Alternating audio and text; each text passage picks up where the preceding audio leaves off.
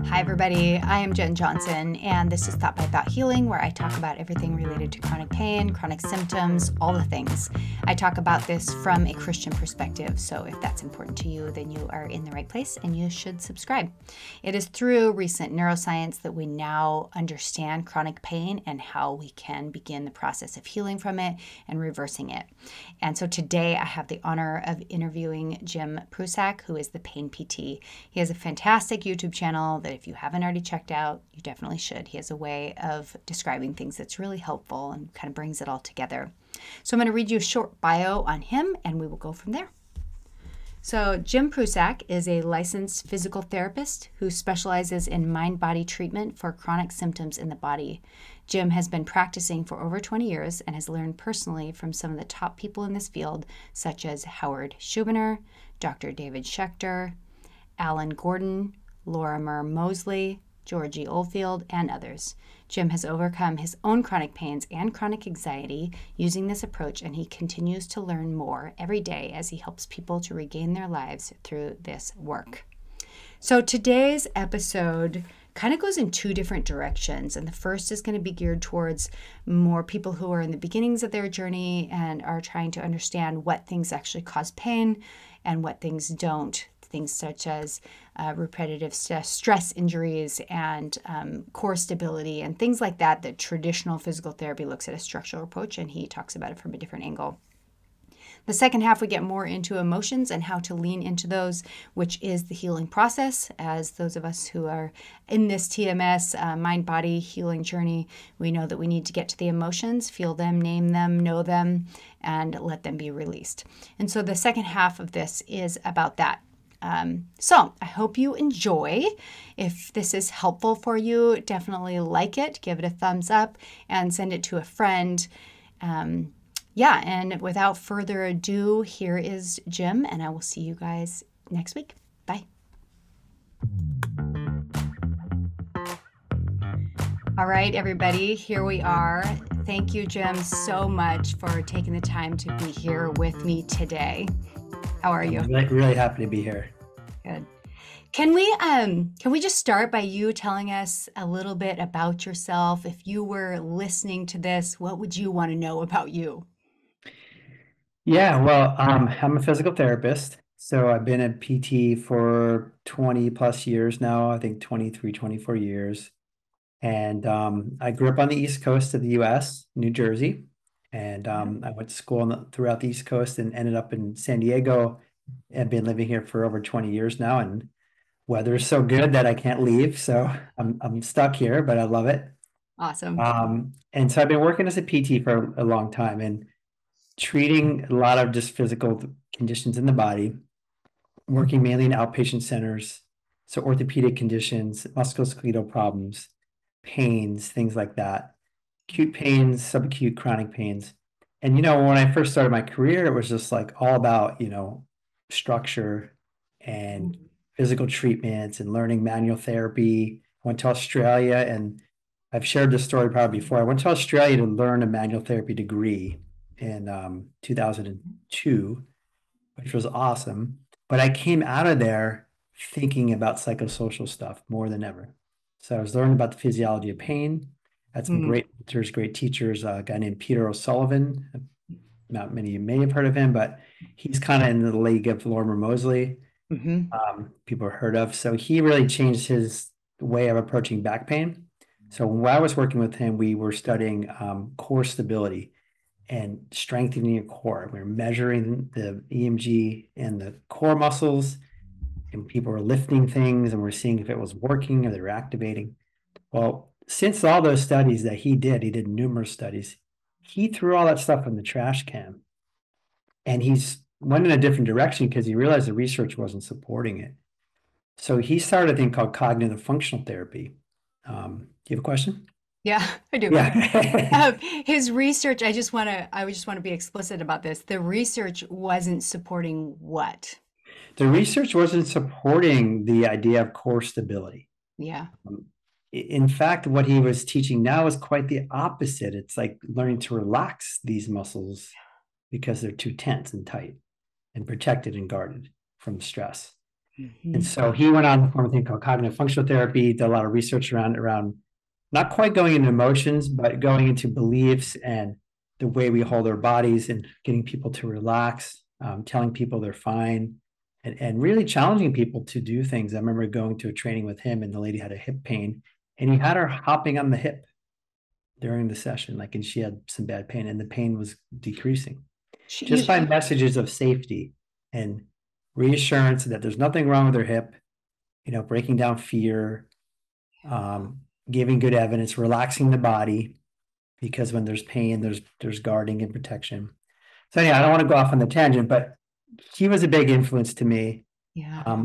I came back from that and really dove into the stuff with Sarno and Schubiner and Dr. Schechter and George Oldfield. I'm a super practitioner. So I did a lot of trainings since then, Lorimer Mosley. So my background is kind of diverse, but it's come from a physical background, which is kind of cool, and then gone into this psychosocial background. So I meld the two of these things together. I noticed you didn't say biopsychosocial. Was Yeah, that on purpose? maybe it was a Freudian slip, but I didn't say it on purpose. But there's actually some talk of getting away from that term, even because it doesn't encompass everything. But yeah, it is biopsychosocial. I think the way I see it is I'm looking at stress. Yeah, Was it physical stress that's causing your problem, or is it more emotional, psychological stress? And yeah, sometimes that's a nice way to delineate this, that if you load your body excessively physically, or you jump off something and you land and it's too high, well, that stress in your leg's going to break your femur, let's say, or you're going to twist your knee from excessive force. So that's excessive physical stress. But what people don't realize, and you know this, is that excessive emotional stress yeah, causes the very same pain that the structural stress can cause. And that's where people don't believe that, or don't think that's real or that's possible. They think, oh, yeah, stress can, I agree, it can make it feel a little worse or something, but they don't think it can cause or be a main driver of their symptoms. yeah. So going back, there's a lot in there that I do have questions about, but going back to you moving from structural, that bio approach into mind body medicine, what was it that training around the core stability that kind of was the starting point for that? And how did that transition go for you? Yeah, lots of questions in there, but just start with that. Yeah. Oh, I think it was a combination of one of our professors in Australia was this kind of crazy Australian guy, but he was a brilliant guy. He was a neuroscientist, and he taught us the physiology of pain. Yeah. The way he taught it was not just like, these receptors, neurons in your body and spinal cord and all this stuff. He was talking about a whole system, that it wasn't peripheral, but there's central mechanisms going on in your brain. Mhm. So he really opened the eyes to me. And at the same time, I found Sarno. And by the way, I was going through my own stuff too over these years, our own chronic things, chronic anxiety. So I was interested from a personal level. But on a professional level, I was seeing a lot of patients who weren't getting better. And I was taking all these courses and doing manual therapy and do these exercises. And I'm like, it's not working. Yeah. And so I had one patient one day that also opened my eyes. Came in with bilateral RSI, wrist, shoulder pains, a whole bunch of stuff. And she was really, really anxious, really, really scared. And I remember just sitting there and saying, you know what? I said, you're fine. I said, yeah, you got some tender points, you got some stuff, but I said, you're reacting way worse than what this is. I said, this is just some muscle strain. It's going to go away. And she was so terrified. I didn't realize it that she said to me, Jim, I was scared I was going to die. Yeah. Seriously told me, she said, I was scared that this was it. I was going to die. And just simple reassurance to her within, I think it was a week or two, I got a call from the doctor. And he's like, what did you do to her? She's so much better. And I was like, I Wow. didn't do anything to her. I didn't even barely touch her. I just reassured her. I said she was going to be all right. And so just that simple shift in that person, and we see that with Sarno as well, with some of his books and stuff can shift people. It Yeah. really opened my mind even more to say, wow, okay, there's something here. And I kind of knew it already, but even more solidified that. Yeah. Yeah, that's just amazing. You mentioned earlier this idea of being self-protected, which is interesting because it's something in our culture that's valued, right? Self-protection. And yet when we have MBS or TMS or whatever you want to call this, it's really not helpful. Can you just talk about that? What's happening physiologically when we get in that state?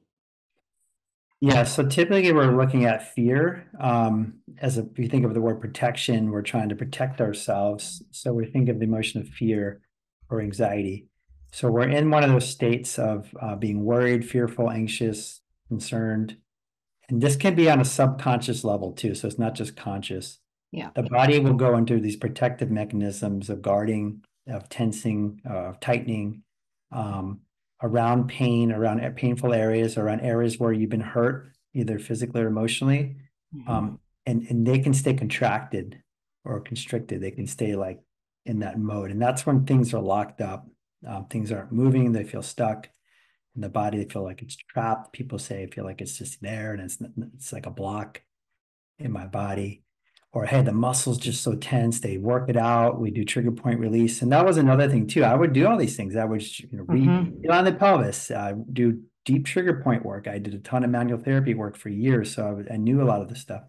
And I was like, man, people are coming back with these same patterns over and over again, would return. And I'm like, this doesn't make sense. Like, if I do this, it should get better, right? And if I do it 6, 7, 8 times, well, we should see a result. And you weren't seeing results. That's when you go to the brain nervous system, right? There's a different component that's protecting and guarding, and that's your brain. The Yeah. brain is in the protection mode because of a perceived danger. Yeah. It's protecting you. So sometimes they don't turn off these things in the body, and that's why the symptoms stay there or they keep coming back in these people. When you say it doesn't turn off, do you mean that the brain doesn't go back into the parasympathetic? It's just always engaged in the sympathetic. Yeah, it's always engaged, and maybe it's engaged from a trauma, from something that happened to them, a big thing, or maybe they're continually anxious all the time. Maybe they're under current stress and never really get their system to relax enough. Mhm. Maybe they're worried about the condition. So there could be a lot of reasons, but at the end of the day, the brain is still in that mode of a stress reaction mode of protection. Yeah. Okay, so we've talked about RSI, repetitive stress injury, core. Um, we haven't talked about ergonomics, but I'd like to throw this in there too. And there was one other you mentioned, I can't remember what it is now. But so, what's your stance on those things now, especially RSI? I mean, I know what you're going to say, but I want to hear because it's so easy when we're typing and I have pain in my wrists. And it's only when I'm typing. So it's so easy to associate it with repetitive use, or I was and am again a social dancer, West Coast swing dancer, and your feet hurt. So then you think, well, my feet are damaged because I use them too much, right? I'm on my feet too much training, etc. So where do you land on that, and how do you explain that? Yeah. Well, I actually worked with that because I did workers' comp for a number of years, and I actually I did ergonomics specifically, and I worked in a call center for about a year. So I would go around in this massive call center, look like a Costco, and I would go around to people's desks and look at their ergonomics, how they were sitting, how they're using their computer. So I saw it firsthand, and I may have shared this story a long time ago in another podcast or something, but again, one of these aha moments, like that lady who reassured her. There was a guy working there, and he had all the wrong postures you could ever imagine. He was slumped down in his chair so low, his head was resting in the back of his backrest, and his arms were out like this. And he was just like I call him a low rider. He was just way down in the chair, and he could, looking way back at the screen. Yeah. And I was like, oh man, I gotta go talk to this guy. He's probably a mess, right? Yep, yep, of I course. started talking to him, and I was like, "Hey, man," I'm like, "Is that comfortable?" He goes, "Yeah, this is great." He goes, "This is really comfortable." I go, "Do you have any pain anywhere?" He goes, "No." I feel fine. And I was like, what? I'm like, that is the worst posture I've ever seen in my life. Yeah. And he was just completely relaxed. And I'm sure he moved around at times, but what I found was the people who were sitting so erect and straight and tense and proper and, they were the more people who were having issues. And then when you ask them some questions about stress levels, they also had stress. And so there's a combination of those things that was causing their symptoms. So the repetitive nature of it by itself, we have a lot of good data on that too from studies that it could cause something, I suppose. Any physical load could, but how many millions of people are doing that every day with no problem? And Yeah. so it's like eating a food, if everybody else can eat it, well, it's probably not the food, it's something to do with your system. Yeah. So we get a lot of data. I worked at the place where they did clothes cleaning. It was assembly line and the same thing, but shoulder injuries and people were working like this. And I went in to change the ergonomics for them and, try to lower the heights and things like that. But it was the same thing. Some people say, hey, Jim, I've been working here for 20 years doing the same thing. And I never had a problem until this body's used to that. No, and now why you have a problem? What's going on? Did you change the way you did your work? No. Are you doing the same amount of work? Yes. What else is going on? And so when you dig under the surface and you say, well, you know what? I got a new boss and or I got these coworkers, or I got stress at home. There's something else happening typically. And then when you look at it and you go, wow, okay, well, that's tensing up your body now. So now you're doing the same work that you've always done with no problem, but now you've got a tenser, tighter body Yeah. because of the stress. And then that's why the symptom starts. So Yeah. it's not always that way, but it's very commonly that way, especially when there is no real injury that you can put your finger on that occurred. Yeah. I have several stories of my own that concur with that. Absolutely. I even had, um, I will not refer to them as a friend, but somebody in my life that would constantly critique my posture. Um, and I had a lot of pain at that time. And as soon as that person was no longer in my life, that pain, that specific pain, I still had TMS because I hadn't discovered everything yet, but Right. it went away and I was able to just stand and just be and not worry about the critique. So that and also getting ergonomic like chair and cushions for my wrists and all that stuff didn't help at all. And then I discovered TMS, and as I started doing all the work, no longer do I need that chair, the rest, all that stuff went away as I started to work with the brain. So Yeah. Amazing. Yeah. You're just a testament to it. And same with me. I had back pain for a long time and and I had it when I was in Australia in school and I kept thinking, okay, I got to sit straight. Got to keep the lumbar lordosis. I got to activate these paraspinals, suck in my core. yeah, And I would sit like this and yeah, I had more pain. And then yeah, when I started sitting slouch like I do now, there's no pain. And so if anybody, your listeners want to listen, go to watch Peter O'Sullivan.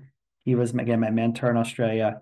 He's got a great video. I think it's got a couple 100,000 views on YouTube. I can't remember the name of it, but if you Google his name, Peter O'Sullivan, it's great. He takes a couple case histories. He talks about posture. He debunks all this stuff. It's about 15 minutes long. It's really worthwhile to take a look at it. cool. Maybe I'll put that in the show notes. For those of you who are listening and not watching, as soon as Jim said that, I adjusted and leaned back, and I even just feel better now, just having this comfortable, I don't know, demeanor, and so that's the one thing that I've heard people talk about is we can correct our posture, but more in a sense of assurance, confidence. Um, that's helpful, but it's not about the position of the body as much. It's not about the position. The body is built to move in all positions. There's Yeah. no one correct position. Like people with back pain say it's bad to bend over. No, it's not. That's why you can bend over. The body's built to bend over, lift something up.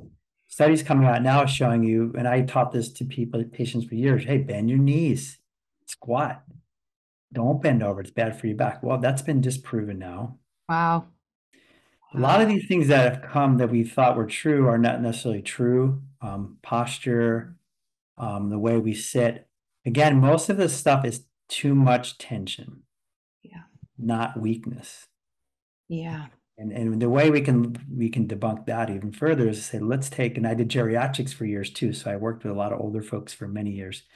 And I would go, a person's so weak, they can barely get up, but there's no pain. Hmm. So how does that make sense? And I would think, my God, what was I doing for all these years telling everybody to do these exercises to get stronger for their pain? Yeah. It's good to be strong. Yes, you should be strong for your own body, to have reduce falls when you get older, to just general fitness. Yeah. But the relationship between strength and pain is not necessarily there. So shifting slightly with this idea of tension being in our bodies due to stress, and then we're going to the gym, we're working out. And I actually have a watcher question that I'm just going to refer to because it actually encapsulates what I wanted to ask. But she says, returning to exercise, I'm curious if it's safe, not necessarily to exercise because of pain, understanding the most chronic pain is neural pathway generated, but whether it's safe to exercise with increased muscle tension in the body. For example, is it okay to run on legs that are really tight? I know that this lady is just starting her TMS journey to healing. So, what are your thoughts on that? Yeah, it's absolutely okay to do that. It's just tightness, honestly. So there's no injury. And a lot of people have tightness in their bodies. When I would check people for hamstring lengths, a lot of men or people, they were so tight, but it doesn't mean they have pain there. Yeah. And so stiffness, tightness, there are some studies that actually show, like with marathon runners, that if you do a lot of stretching, they're more likely to have injuries. So Okay. it's this thing that it's nothing dangerous as long as there's no structural injury in your body that you know that has been damaged, you can proceed forward. And maybe you want to do it in a graded gradual way to get your Hmm. confidence back, Yeah. which is smart, I think. But you can proceed forward. Yeah, because you're trying to see it in your mind as it's fine. You're fine. Maybe there's some stress. You can work on some of these other brain strategies as well while you return to your exercise. Okay. Good. Um. So, so speaking of the gym, I often hear gym rats, Pilates people, all of us saying this word of I'm listening to my body, and what they mean by that is slowing down or not exercising as much and whatnot. And I think as we're looking at mind body syndrome, there's this uh, confusion around this idea of because we do start in a sense we're listening to our body, but it's more about what is the emotion, what's psychologically happening here. And so what's your thoughts on this when they are working out and they're having soreness or what is seemingly an injury from too many squats? What's your thoughts on listening to your body? Yeah. Well, there is such a thing as listening to your body. If you've loaded your body too much, which is out of the ordinary, meaning it's way more than what you've done typically, Okay. or it's way Out of more the intense, ordinary. and you get some kind of reaction, then maybe you want to just take it easy for a day or so. But it's common sense, right? If you go to the gym, you never lift the weights, and all of a sudden you do an hour of weightlifting, you're going to be hurting so bad. In fact, one of my friends in physical therapy school did that, and he never went back to lifting weights again. Uh-huh. And it's just this idea that your body, you do get delayed onset muscle soreness. You do get some stiffness, maybe, or some pain, even post exercise. But as long as you haven't damaged anything, that should just recede or go down, and then you can resume again. Okay. So that's the general thing. If you're, a lot of people I work with, they're doing very minimal things, like very basic things that are very not putting any physical load on the body, like walking for 5 minutes, Yeah. standing for 10 minutes. Those are very low load things for your body physically. Yeah. So in those cases, there's really nothing structurally going on. There is no um, nothing physically you need to be worried about, but your brain can be kicking off a huge reaction to that because of central sensitization in the brain. Mhm. So we have to distinguish between structural and then structural stuff versus brain stuff. Yeah. Okay. Well, let's make that transition then. Yeah, so now you are not working with the body in your own personal practice. You're not working with structural, and you are working with mind body medicine. So what does that look like now for you? Um, and how do you approach that in your own work? Yeah, that's a big question, right? Hmm. I basically, again, the first thing I always do with everybody is I want to get a history of the person. You know, coming from a physical therapy background, we're trained in getting a history and initial assessment. So I do want to look for structural things. If there's something there, I want to know their history, your Yep, reports. Give me everything you got. Tell me yep, your story. And the difference now is the story I'm trying to get, the history is very broad. It's not this about what happened to you, what you do. Start there, but then we dive into who you are as a person, you know, your personality, what happened to you as a child. I screen for some of these things. Do you have anxiety, depression? How do you deal with your emotions? So I'm looking at all these different factors that the person could have. Hey, what happened? What else was going on in your life at the time the pain started or the symptoms started? Was there any stress, life change? yeah, Okay, we're looking for at a really broader picture to put the pieces together. And then from that point, once I can say, you know, I don't think this is structural because you had it for X number of time, there's a stress related cause, you have a history of these things, you've got some adverse childhood events, maybe trauma. So now we're going to shift to the brain. We're yeah, not going to look at the body anymore from a structural point of view. yeah. So you just said the word anxiety. And like we talked about before we started this call, I definitely want to talk about that. Can you just dive into what anxiety is and its role in this? And I think sometimes we get stuck in this process because we have a diagnosis of anxiety. So maybe just talk about whatever you're comfortable talking about around that. Yeah. Well, I can talk personally about anxiety because I've had really bad anxiety my whole life. Um, I didn't really even know it until I was probably in my 30s because I just kind of ignored it and it just went through life. But I Yeah. really, once I recognized, like, oh my God, I've been anxious my whole life. So I can speak to it.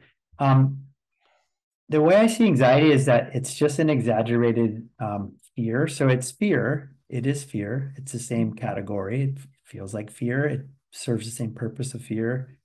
But the difference between anxiety and fear is that anxiety is, I would call it a false fear, okay, or what we call perceived danger, not a Yeah. real danger.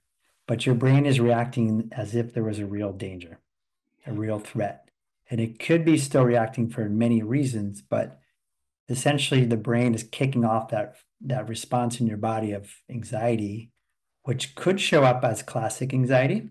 Like I feel very anxious, like get my chest and I feel very shaky. I'm getting lightheaded, heart palpitations, anxiety attack, panic attack, or it can go into hundreds of symptoms in your body, Mm, hundreds of physical symptoms. And that's where people get disconnected from that. That's anxiety. But anxiety can take that pathway, so it can come out in many ways. So we're trying to distinguish what is this? Is this an anxiety symptom in your body? Now, don't worry about the word. It's just a word, anxiety. yeah. Don't worry about it. Just like chronic fatigue is a word label to diagnosis. You can throw it in a garbage can if you want, because it's just about what you feel in your body. And You might want to actually do that. Write it down, throw it in the trash can. It's yeah, very throw helpful. these labels away. I don't think the labels help. No. We can go in another round, talk about it. I won't go too far from the tangent, but the labels can become nocebos. And the Mm, nocebo is opposite of a placebo. It's where the word has a negative meaning to the person, and that actually amplifies the problem. yeah. Lots of studies on these nocebos. But anxiety is just, again, it's something a lot of people have. It's the number one, uh, you can say, it wouldn't call it mental health, but number one sort of brain thing that people have in terms of creating this in their body. Depression's like number two. So millions of people have it. A lot of people function with it. There's even a term called high functioning anxiety that executives have that use that energy for their to power themselves forward. So Hmm. it's not a bad thing. The reason why is because there isn't really any danger. You know, Yeah. hear people talk about the lion example, it's like the paper lion, it's not a real lion. So, but it's very real in your body. It's very real physiologically. And that physiology, again, can come out in a number of ways and it can kick off your brain into catastrophizing, worrying, Yeah. and magnifying things out of proportion. Hmm. So yeah, it's something, again, I had it. And once you just admit it, it's like you're admitting it, but it's not bad. For those of you listening, don't think it's a death sentence. It's not. It's just something you need to learn how to work with and treat it as it not being dangerous, essentially. That's the foundation that this feeling in your body, you don't need to avoid something when you have this feeling in your body or the symptom because it's anxiety. So, in the same way that we can reduce our TMS physical pain symptoms, do you believe that we can reduce those anxiety symptoms? Absolutely. Okay. Absolutely. Yeah. Yeah, using these strategies, again, the foundation is that you cannot stop your anxiety like directly. When it happens in a split second. So we're really working on the back end with it. How you handle your anxiety, I think, is really important. What do you What mean by working from the back end? so all of a sudden you get a jolt of anxiety Yep. or something, you're with somebody, you're someplace, you're doing something, or you get a jolt of pain that you know is an anxiety pain, Yep. anxiety symptom. And then you want to, the first thing I tell people is to call it out for what it is. Hmm. Uh, we say name it to tame it, name the emotion. It's called affect labeling. Hey, this is anxiety. I recognize it.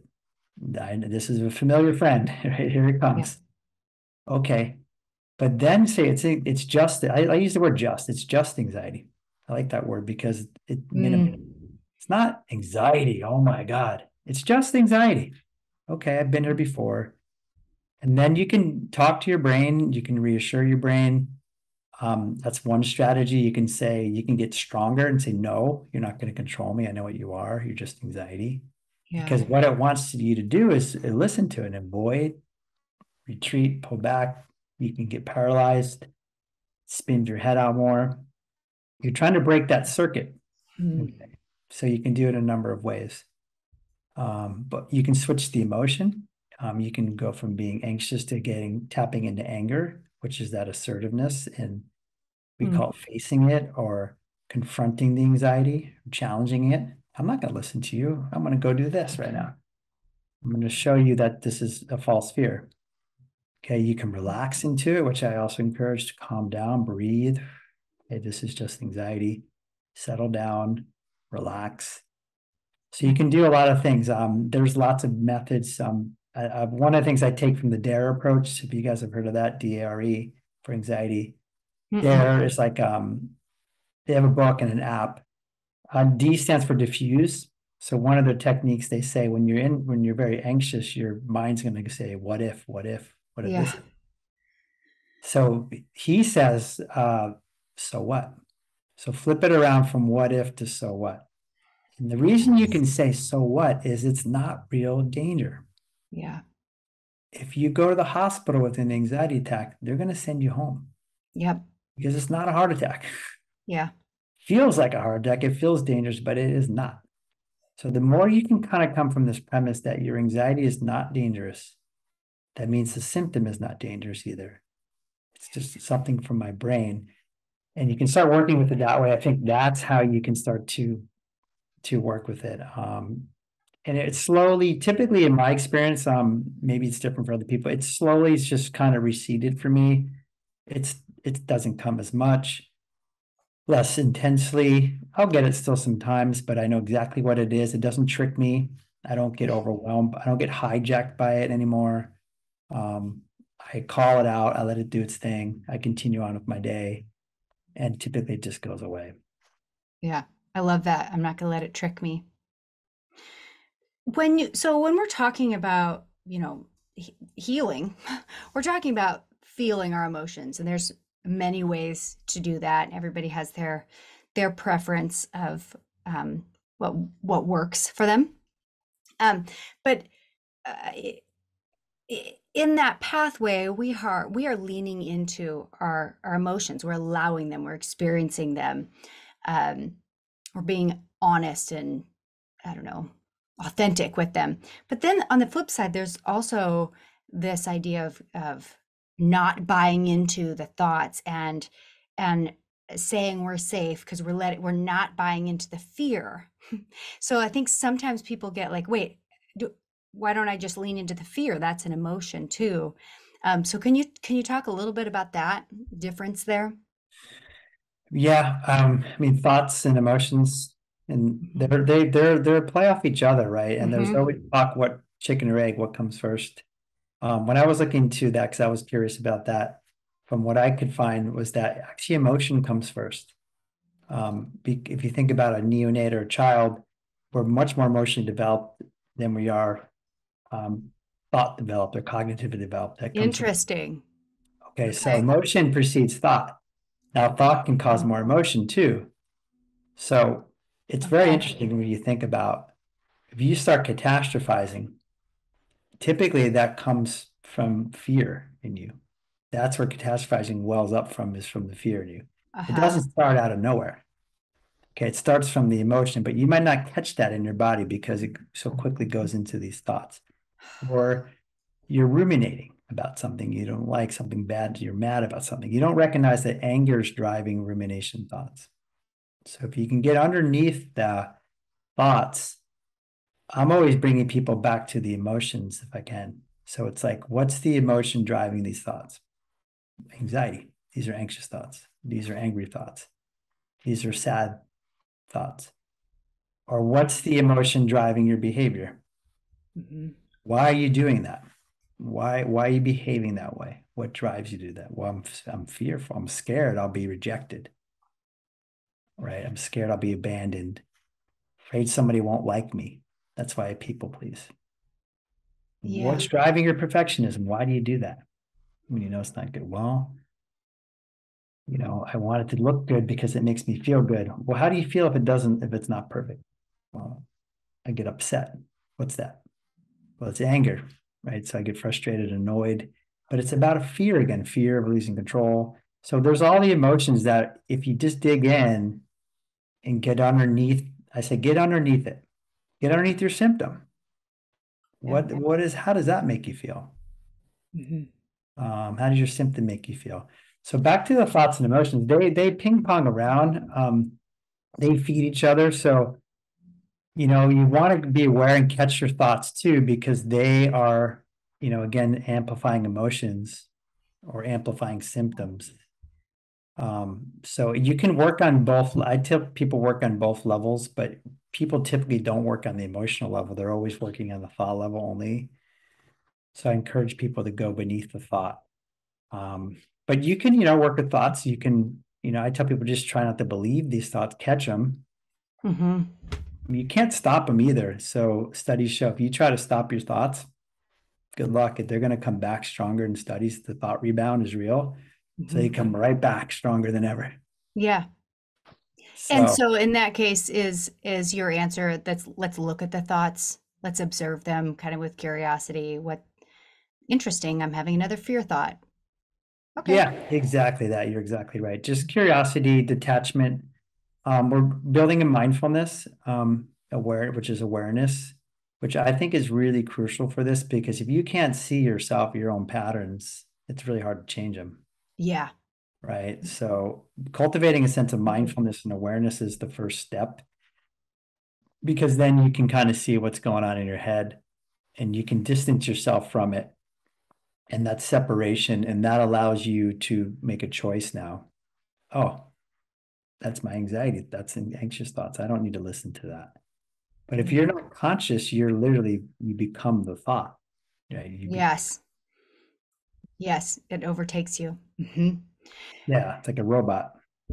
So we're talking about emotional and mental. processing here, right? So that was the mental or the thoughts. And when we're looking at the emotions, what's your favorite way? I mean, writing, somatic, I'm drawing a blank on the others right now. A physical, meditation. What's your way? What's your preferred method there? Yeah, good question. I think they're all good. I think it's personal too. I've noticed in working with people, some people really love to write. Yep. Some people absolutely hate it. They're not going to do it. Journaling. So it's about expression. So I tell you with emotions, it's all about expression and acknowledgement and expression. So however you can express and get in touch with them is good, whether you are journaling, verbally expressing your feelings. I think verbal expression is one of the most in the world, the most common way people talk about how they feel. And is that CBT? Not necessarily CBT. I would say it's more emotional expression. So like Hmm. I always encourage patients, you use more emotional words in the way you talk because a lot of people with TMS, they're more emotionally suppressive people, repressive, and their whole everything in, they're stoic, they're not wear emotions on their sleeve people typically. That's why they have the symptoms. Right. So Yeah. I encourage you to express yourself. Hey, I feel sad. I feel hurt. Hey, that angered me. That made me upset. Yeah. If you can. Now, if I know it's hard for people to just do that, so it takes some practice, but what you can do is acknowledge your emotions. So again, awareness first. How am I feeling? Label to yourself in your mind how you feel. And it's very simple. It doesn't take a lot. You can say, if I ask you the question now, audience, you're sitting here, how do you feel right now emotionally? If you don't feel settled, happy, relaxed, you feel something else. Hmm. What is it you're feeling? Now, these feelings change all the time during your day. And many times people don't notice little things building up during the day, like at work, people are pissing them off, they're getting annoyed and they're getting frustrated and irritated or anxious. Yeah. So you want to try to become more emotionally aware and then just use a word to yourself. It's an acknowledgement. Hey, this is anger. Hey, I'm feeling frustrated. So that way you start to become more attuned to emotions. So I really like that strategy as a daily strategy, just to become more emotionally aware during your day. Hmm. Knowledge, verbally express. If you can't say it to somebody, there is other strategies like journaling. I work with people on imaginative expression. So you can imagine empty chair, or we call imaginative aggression, which is a stronger version of releasing anger, where you can get aggressive in your mind with somebody to release your anger if it's really strong. Um, that's helpful. Physical ways too, like if you're really sad, let the tears come if you can. Yeah. Yeah. Um, so if you're really angry, go do something physical that can release your anger. If you're really anxious, move that can release anxiety. Yeah. So you have a lot of ways you can work with them. And I think the more tools you have, the better. A lot of people I see had like, hey, I'm very into the physical expression, but now I can't exercise anymore because I have the pain. So that outlet's taken away. Now their emotions are building up more. So I need to have a better way, another outlet, another way to get in touch with their emotions. Yeah. Just a side note of an example. This last week, I had a couple rough things happen to me and around me. And I started getting a weird symptom in my shoulder where I kind of went numb, like right here. And I I stopped and asked my body, like, what is it that you want? What do you want from me? And at first I thought, well, it must be that I want to punch this person, which would have been not appropriate, but it makes sense that my like logically when I thought about it that that would work, but it didn't help my symptom at all. And I just paid a little bit more attention to my body and realized my body told me straight up I should have just walked away. It wanted me to just Mm, walk away. mm, I didn't need to be in that situation. But in the moment, I was not emotionally aware enough to know that it was even an option for me to leave the scenario, right? So, right. so that's kind of the type of thing that I think we're talking about here is like getting in touch. What's the feeling? What's happening here? I felt demeaned. I was able to name that, Right. And as soon as and then I physically set up a situation where I just did an analogy and I walked away from an inanimate object. Um, and Right. it, Right. and, and immediately my shoulder and arm was Just fine. settled out. Yeah, that's perfect. That's great. Yeah, the more like you do, that's awesome. You can connect to the feeling. You got a lot of options of what you can do. Yeah. Um, you can walk away. I had a lady just the other day on a call. We went over something, and she said, I said, well, how do you feel about this person? I want to strangle her. I said, okay. Well, can you let yourself do that? You know, even just for a moment. And immediately, as soon as she did that, and she said, I want to shake her, she did it. And then immediately she moved into grief. It switched quickly because she released the anger quickly by doing it by the impulse. And then it switched into that totally different emotion of grief that she'd been hurt terribly. And so Yeah. then we could just feel that. So with anger, like you alluded to, you can walk away. That's a choice. You can confront and stand up for yourself and be assertive and say something. You can do a lot of things, right? So it's just what's appropriate, what seems right, what you asked yourself, what was wanting to do, what was Yeah. appropriate. So Yeah. yeah, Absolutely. Okay. Cool. And I've noticed you do some, I believe you do some somatic yes, I didn't group talk about work. it. Can you just explain to people in your words what somatic means? Because everybody has their own. Well, there's different Yeah. types of somatic therapy. So what does that mean for you? Yeah. So actually, back to your original question, I like somatic work as an Mm. expression for emotion. Yeah. Somatic work for me is just keep it very simple. If you were just to stop what you're doing and go and tune into your body, what do you feel? And you just let those feelings come forth. No sort of like searching for something special or trying to find something magical or missed emotion or something like that. You're just sitting with yourself. And if you sit with yourself and open up and just like take down your guard and surrender, things will come up. Yeah. Sensations, feelings, symptoms.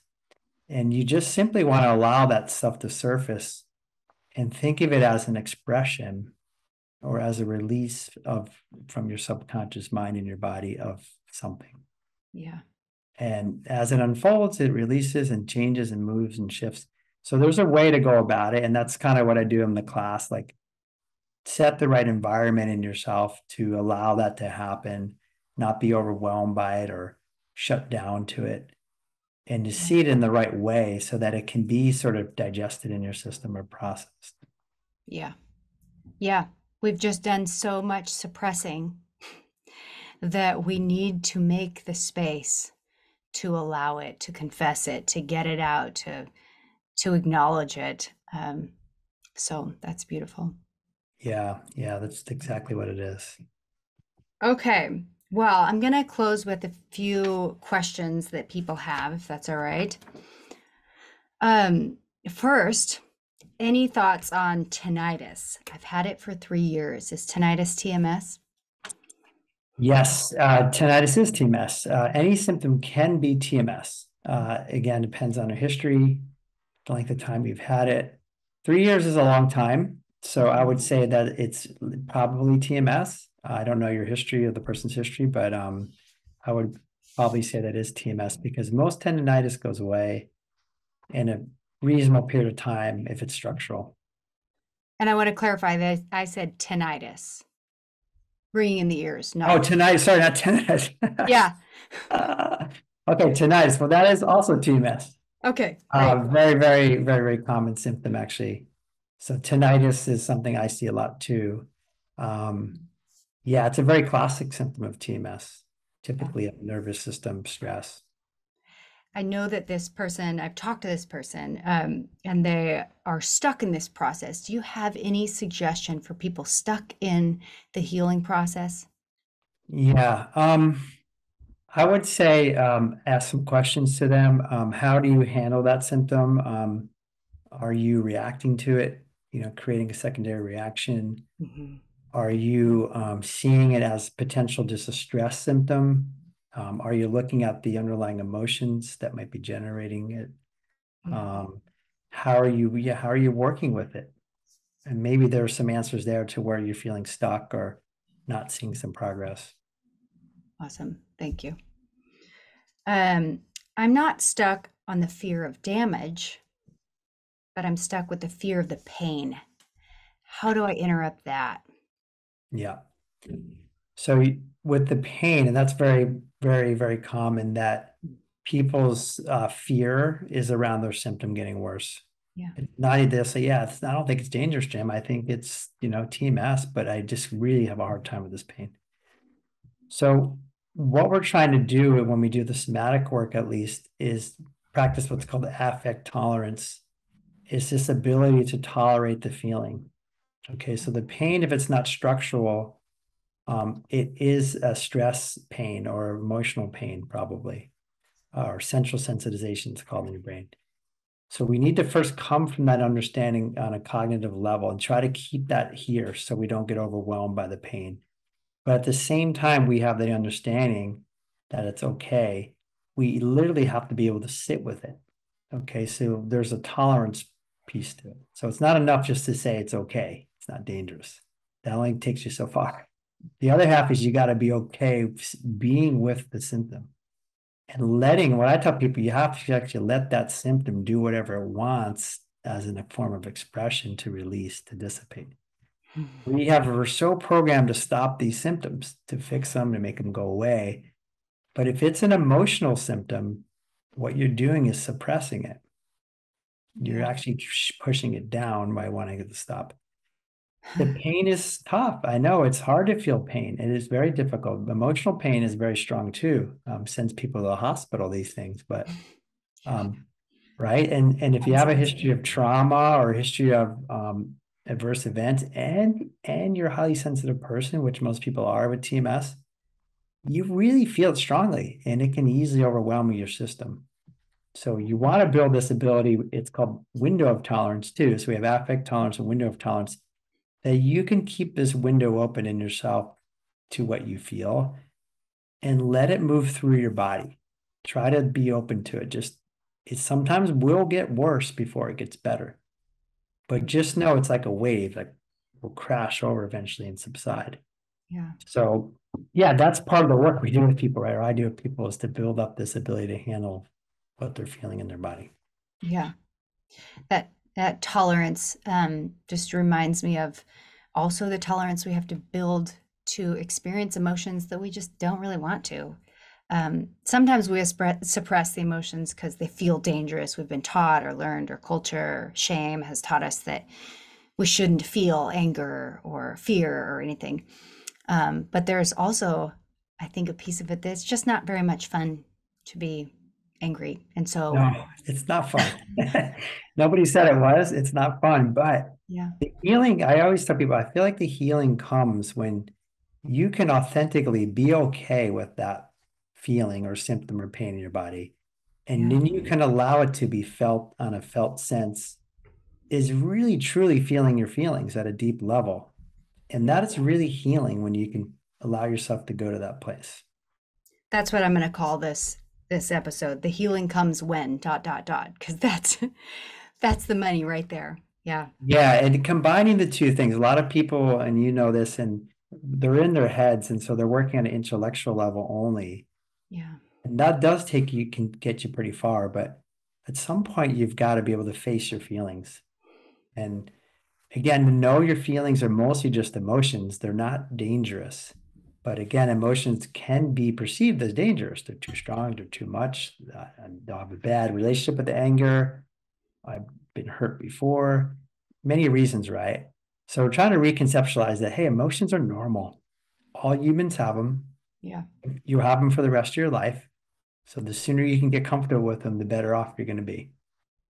I saw this post on Instagram that was like a challenge to feel every emotion today. Pay attention to when you feel the anger and the fear and the shame, and try to allow them all in a day That's and see. awesome. I thought that was pretty great. I was like, yeah, that's right.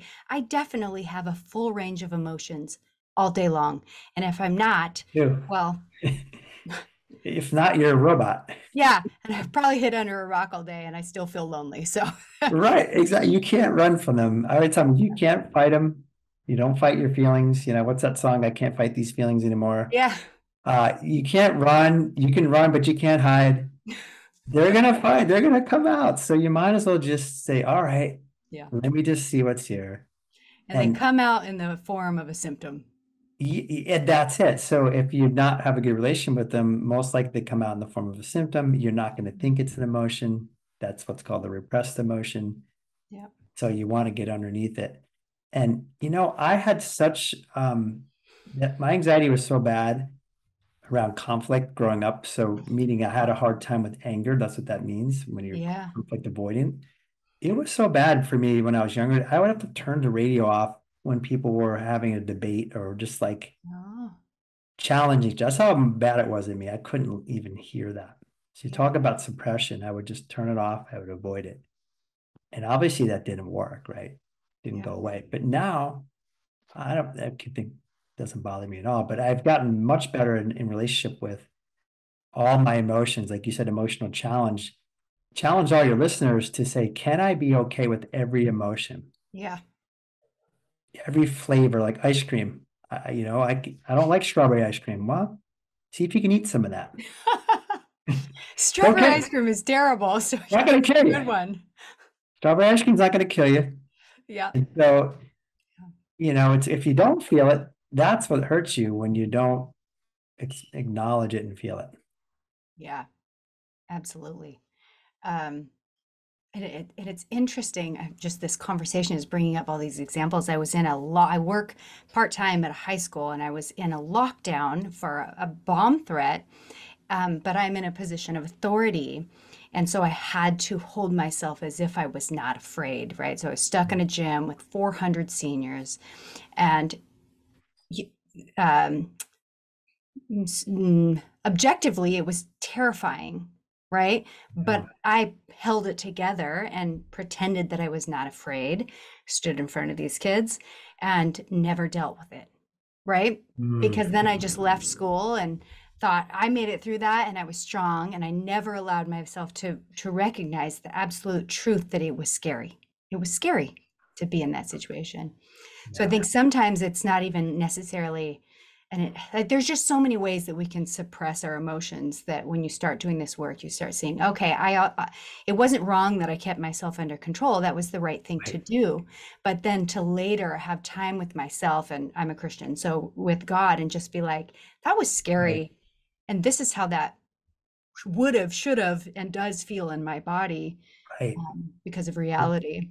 That's right. No, you're right. And sometimes we have to suppress it in that situation, or it's not appropriate. We'll be in trouble if we yell at the boss at work, Yeah. or XYZ. And so, or even as kids, I mean, how much do we have to suppress because you'll get in trouble? Go to Yeah. your room. So there's an advantage to doing that in the moment, but unfortunately, like animals in the wild, when they've been attacked and they play dead, they will just literally shake it off afterwards. We don't do that. We just carry on. Yeah. Nothing happened. And that's where we get in trouble. So the recognition, that's great. You did that. You just let yourself go back and acknowledge and feel how you felt. Yeah. Yeah. I love that animal shaking off thing. I actually use that at times when I know I need to recognize I made it through that thing. It's over. I'm safe. And I will do a physical animal shaking of it off to move on. Yeah. That's fantastic. That's another good one you can use. Yeah. Yeah. Okay. Speaking of moving on, let's go through these fast. Um, what is the best way to know if someone is dealing with structural caused pain versus neuroplastic pain? Yeah, so it's a good question. Evidence, okay. So like I don't want to like when I'm doing my work, I'm still a health professional. I'm not trying to just be a faith healer and say, oh, you Mhm. have TMS necessarily. I need evidence first before we move Yeah. on from it. So it's like, give me your history, look at everything. Okay, how did it start? Was there a physical injury? Um, yes or no. That doesn't mean right away that it's structural if it's yes. How long have you had it? Is it gone on beyond the normal time frame for healing in the body? That's a clue that it's TMS. Was Which there is six emotional months? stress? 6 months, yeah, 3 to 6 months. Okay. Um, Unless you have had something really bad, like a complete tear of a muscle or something like that. take you longer, but you'd be getting better, over that time. Yeah. Okay. Was there anything happening at the time that was stressful when the symptoms started? That's a real simple question. Emotional, stressful, life change, something different, out of the ordinary, a lot of extra stress. Okay, do you have a history of anxiety? Do you have had any adverse childhood events, traumas, other traumas, PTSDs, things like that that have happened in your life prior to that? Have you had other symptoms before too in your body that could be stress related? Tell me what they are. Tell me about your parents. So I want a broad picture. Tell me how you grew up. I want a huge picture. I want to know who you are as a person. Tell me about your personality. Are you having some things that Dr. Sarno talks about? And then based on everything I've written down and everything they've shared, let's make a diagnosis here. Yeah. Okay. Look at everything we can find. Give me your MRI reports. Tell me what the doctor told you. So that's how you do it. And hopefully looking at that, people will say, yeah, okay, yes. A lot of people still need more convincing, right? They even if I have a guy now, it's incredible. Hopefully he's not listening, but he probably wouldn't care anyway. He he's a lawyer, so he's very analytical guy, and he's been told, not by me, he's been told by another TMS physician, he's been told by his other physiotherapist who said he saw 5,000 pelvic pain patients. He's never seen anything like this. This is not fit the mold of a structural problem. He's had countless MRIs. He's had a recent visit, the doctor said, and he's still not convinced. And he'll come up, well, maybe they're missing this little piece. And by the way, he has a major history of anxiety. Yeah. And I keep gently pointing him back to that. Hey, this is anxiety. Yeah. Your symptom. So, but it can take time. Yeah. And it's because, and those of you listening, your pain feels structural.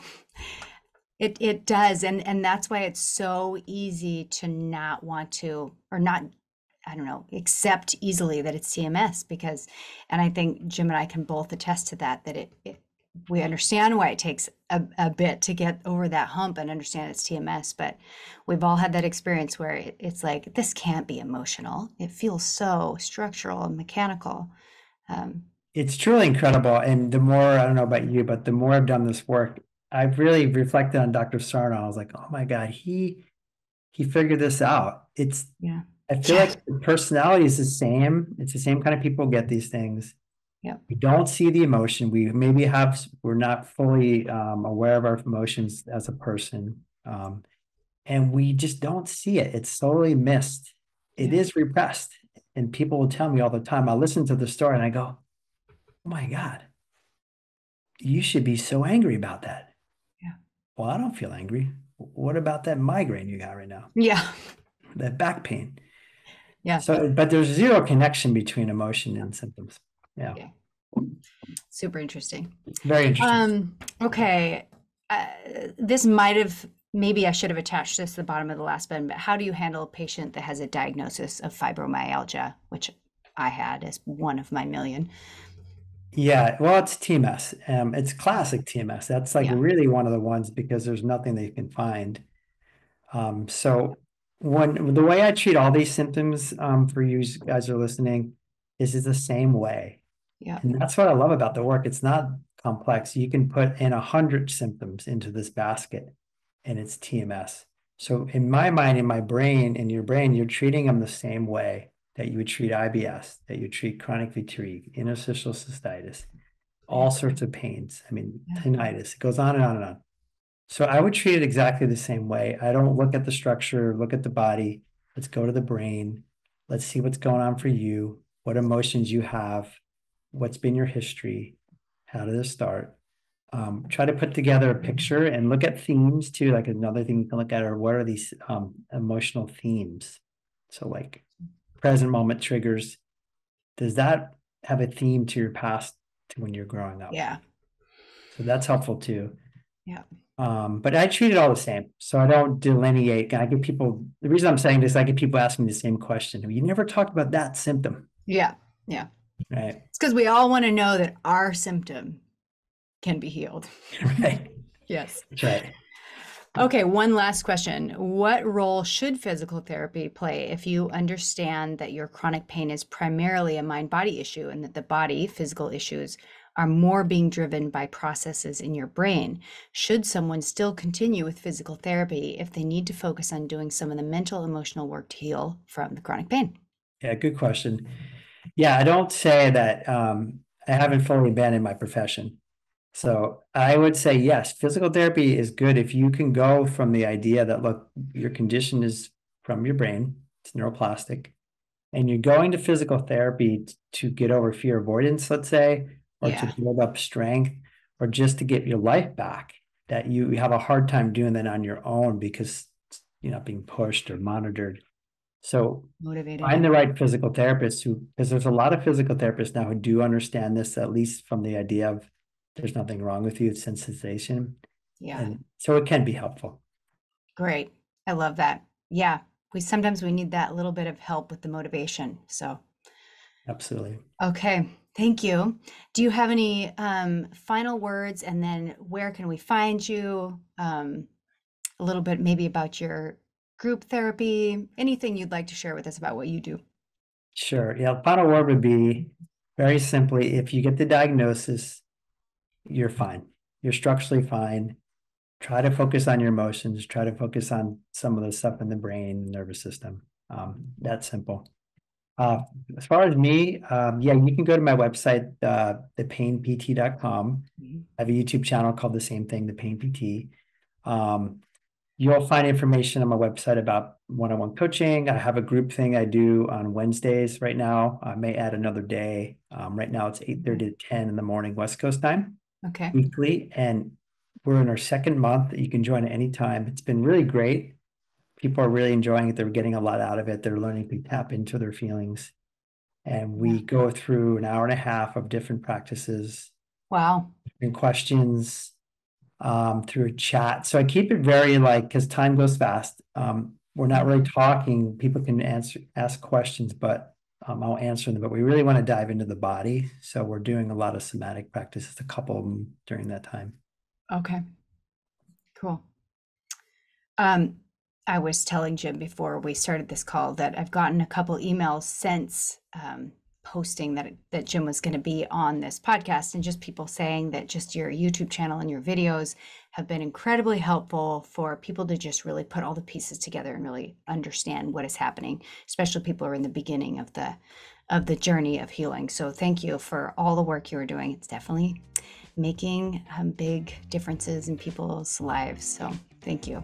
Yeah, thank you very much. I'll keep doing it, trying to just help get the word out there. Yeah, absolutely.